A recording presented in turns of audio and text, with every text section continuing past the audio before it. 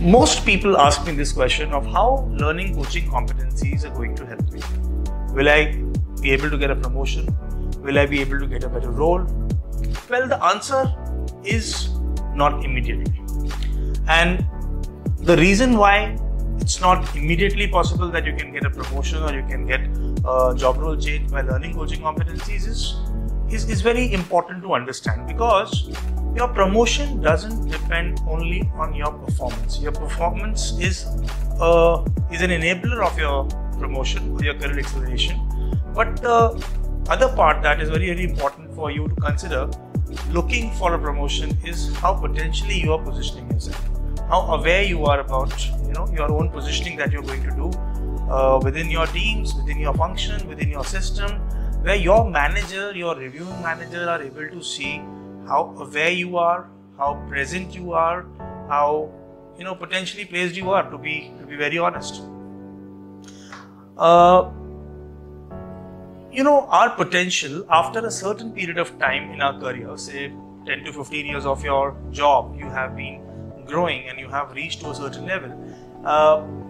What becomes even more important for you to look into is not the aspect of your domain expertise. Your domain expertise is a minimum thing which is required for your career to grow, for your career to excel. But the other important element that is very, very important is your executive presence. Now, you would have heard this term executive presence a lot of times from a lot of people, and you would have your own definition of executive presence. But what is executive presence and how important executive presence is for you to enable that growth by controlling that growth? To enable that growth by controlling that growth means you are governing your promotion, you are controlling your promotion, you are controlling your next role, you are controlling your next level of increment, controlling everything by building your executive presence. And if I have to answer your question pretty well, learning coaching competencies is the fastest way to learn how you build your executive presence. Executive presence is basically a manager's, a leader's capability to inspire the system, to inspire the teams, whether they are in direct control or not in direct control. But a leader's capability to create that vibration, a leader's capability to discover, demonstrate, reflect that humility, that presence at work, their ability which allows them to listen better, that allows them to be more open, more flexible, to consider respect for others. Now, these attributes, once we start learning, we start developing our executive presence, which means my performance is at X level. Say I'm a top performer. My performance will grow up by 10%, 15%. I'll continue to be a top performer. But if I'll start looking at respecting, building trust, reflecting humility, creating more presence at work, building more ownership, focusing on openness and flexibility, driving that culture, nobody can absolutely ignore your presence. And that is where your executive presence really helps. Now, if you basically make a choice to learn the coaching competencies which are formally defined by ICF, and various institutions across the globe, various agencies across the globe are also now recommending that great leaders need to be great coaches, great managers need to be great coaches, organizations need to inculcate the culture of coaching. Now, when you start developing yourself as a person who focuses on his presence more, who focuses on his ability to evoke awareness among the team members, among the stakeholders, whose ability to co-create the relationship between the stakeholders, whose ability to listen actively increases, over a period of time, this person enhances their chance of getting acknowledged, and that acknowledgement is basically getting a more complex role, getting a more difficult role, an opportunity to grow. Now, that's one aspect of it. Another aspect of it is communication. Now, communication has now become a very commonly used term. I've been listening to many people speaking about communication. They have developed their own definitions of communication. But majority of people, when they talk about communication, they talk about one's ability to speak. Now, when I look at it from a growth point of view, that is given. If you're not able to communicate your idea, if you're not able to communicate your thought in a very simple way, in a very clean language way, then definitely that is the most important skill required. But does that only mean that you're good at communication when you're able to speak in simple terms, when you're able to speak to anybody with ease? That's only half part of it. For a minute, if you look at and dissect communication, communication is basically a conversation, a link, a relationship between two dimensions. One is the sender, another is the receiver. Now, Apple, Steve Jobs was a great communicator. Now, what made him a great communicator has both these dimensions present in his identity, present in his dimension of a leader.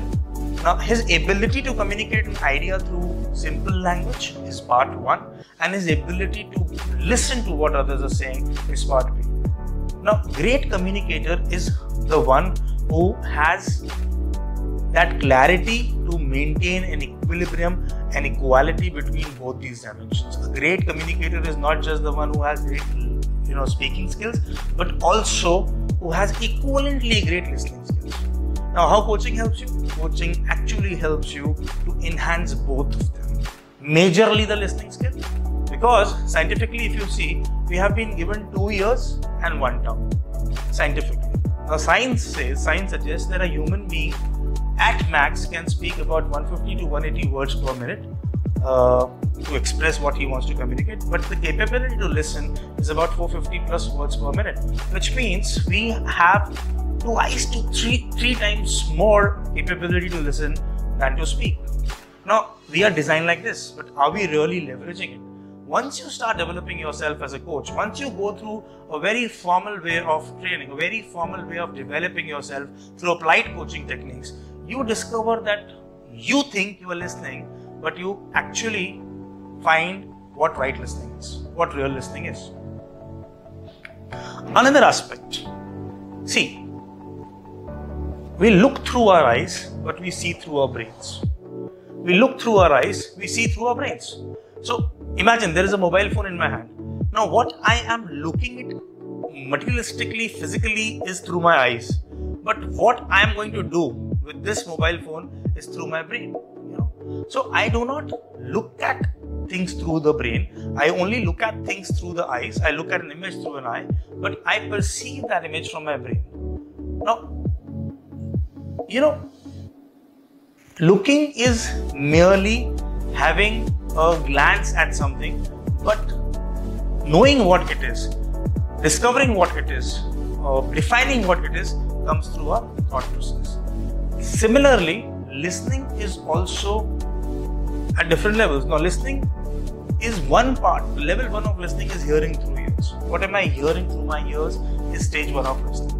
When I'm talking to you, say suppose if I'm talking to you right now and there's this sound of clap, your brain will register this sound of clap with what I am saying, little in disturbance, but surely will register this sound as well. Now that's hearing. Now what is listening then? Now listening is also one's capability to hear, to see through one's lens, and also to see through the speaker's lens. Now these are all advanced levels of listening. Majority of people who I meet every week, and when I ask this question, then how much you think you are good at listening, on a scale of 10, they rate themselves at an 8 or 9 in terms of listening, and they think they're great listeners. But 31 people who have gone through our cohorts in the last 1.5 2 years, when they answered this question during the onboarding stage, they rated themselves as 8 or 10. But after going through the learning, in the interim state, when we ask this question again back to them of how do you think now, what is the score you're going to give yourself on listening, the scores dropped from 8 or 9 to 3 or 4. That is where they discovered that what they knew about listening, what they thought about listening is absolutely a very, very top level understanding. Now, executive presence, your communication skills, your ability to be fully present, your ability to ask questions, what do you think? Are they not important for you to make sure that you are visible, that you are seen on the workplace, that you're seen from the management's eyes, then you're considered as more capable? Yeah. Now, this balances the equation. This balances the equations for all career making decisions. your career acceleration decisions after 10-15 years of your career are not made on your performance alone. They are equally made on your potential to grow, how potentially you are placed. Yeah, you are a good performer, great, but are you a person who can enable that good performance across different stakeholders? How you actually deal with people. Dale Carnegie, in one of his famous quotes, said that to be interesting, you need to be interested. To be interesting, you need to be interested. So if you want people to listen to you, you start with listening to people. If you want to be interesting as a leader, if you want people to come and look at you and get inspired by you, you have to first build inspiration for them. So you can't be interesting if you're not interested in people. Now that is going to be a very important core difference in times to come. And that is where the role of developing oneself as a coach for coaching competencies is going to emerge absolutely at a very, at a very important level. So this is what we believe at Butterfly Coaching Academy, that one person should invest in oneself. Every individual who has that dream, who has that vision, whatever career experience range you are working at today, whether you are at 5 years of experience or 7 years of experience or 10 years of experience, whether you come from marketing, you come from technology, you come from HR, you come from finance, you come from any function, and you're doing any role, that domain expertise is going to contribute in terms of your performance at work. But what you actually develop yourself is not just your performance alone, it's your potential. How do you really, enhance your communication? How do you really enhance your presence? How do you really enhance your capability to build trust in cross-functional teams? How you enhance your capability to, look at forming agreements? Can you think of a team achieving to a goalpost or achieving a milestone without coming to an agreement? Yeah. So if I say that I have to go north and my team members say that they have to go to south, do you think we can reach either of them or either of those places? No. That calibration comes from one understanding to establish agreement. Yeah. How do we form agreements with the team? Now that's the core competency number 3 with ICF. Yeah. And that's the most important competency. Another most important competency that we learn when we start learning the coach training module is core competency number 8, which is building accountability, creating more ownership, coming and arriving to an action plan. Now, all these things are very much essential for a person to change gears, to navigate through, to transition through all stages of their career growth, not just career growth, not just the professional part, but as a personal growth element as well. You have to look into these things. How great human being you are when you come at work. How great individual you are when you come at a personal relationship front. Now that's all gets transformed because when you walk through the path of becoming a coach, you transform yourself. You empower yourself. You become more self-aware. You become more conscious of your own choices. You become aware of your own obstacles. You become aware of your own perspectives, your own paradigms, your own beliefs, how you're operating. And when all these things start surfacing up, you start taking more control of your own self, how you react, how you respond, and that changes the game in long term. And that's what I can assure you. If you take up a coach training module, is something that's going to be very transforming.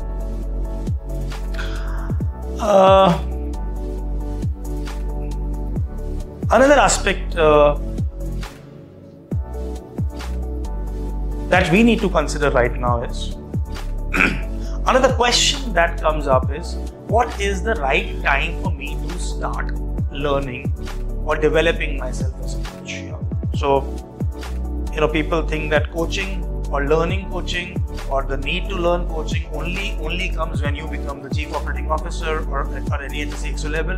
No, my friend, that's not the case actually, if you ask me.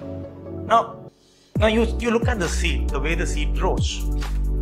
If you see the timestamp of a seed becoming a plant, then plant becoming a tree, then tree bearing the fruit, it's a very, very long process. You first take the seed, you bury it inside the soil, and you just let it there with whatever is the need, like light, water, sunshine, the moderate atmospheric moisture that is required, and you let that seed be buried in that zone for a little little longer, and after that little longer time spent within the soil, that seed starts popping up and gradually it starts growing. So if you see yourself want to become that leader, if you see that dream of becoming that manager who's having a very large portfolio, a very complex role, a very complex team structure, then you do not wait for that to happen for you to learn the program.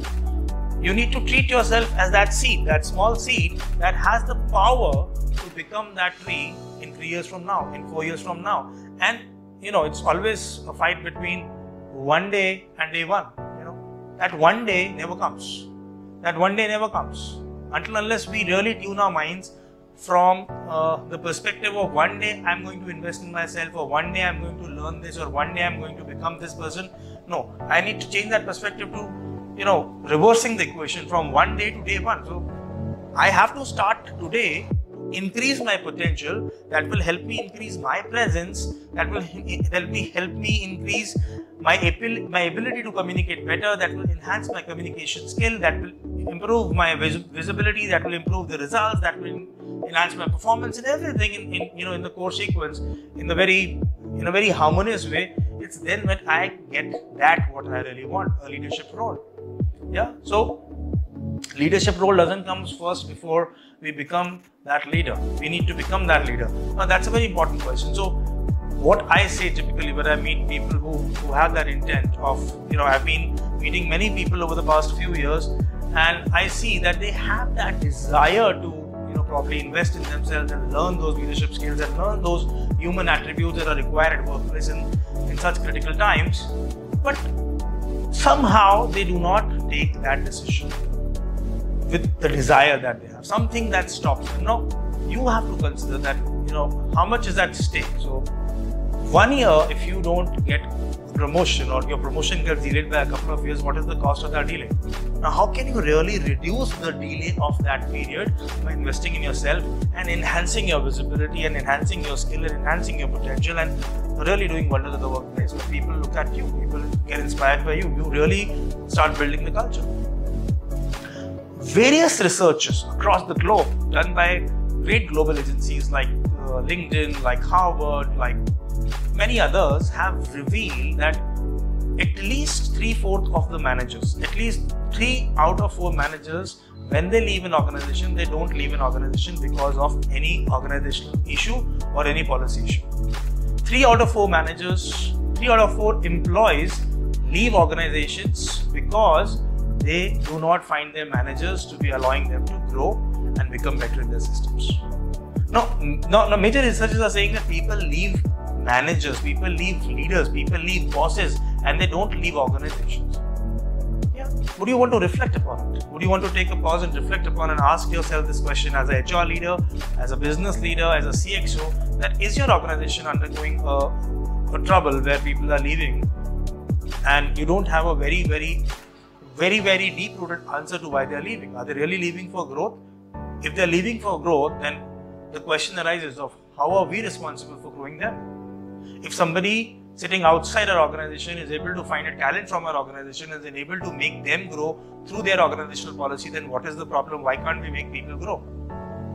And if not that the case is, then why people are leaving? Now, these are the questions that cannot be answered superficially, that cannot be answered in a very, looking at the surface of the water. You have to dive down deep. And again, you will realize, you will find that, you can control all these things by considering capability management of the middle lines, by considering capability management of the senior managers, of the middle lines who are responsible for performance of business matrix, for performance of business numbers, plus majorly responsible for the people who are getting those business numbers. Yeah. Now, once you start learning, developing yourself as a coach, you start expanding your horizons, you start expanding your perspectives, you start looking at building that. Now, this is exactly what we do. This is exactly how we do. We help organizations build capability using ICF structures, ICF frameworks, ICF core competencies through ICF accredited programs in a very holistic way, in a very rigorous way, in a very robust way, where you see a humongous cultural change happening through the middle lines of your leadership, where they take the ownership, they take the accountability, they take the responsibility to work with people in a very psychological safe that trusting environment where you see incredible results like retention going lower, your churn percentages of human resources is going lower, your productivities are increasing, your workplace is getting better, people are more open, people are taking less number of leads, and all those positive factors really influence your business numbers. They really influence your revenue numbers, your sales numbers, and everything else. Now, see, it solely depends upon, what you need to really do is to find right problem, what is the right problem, and address that right problem, address that root problem. And the root problem is little unknown.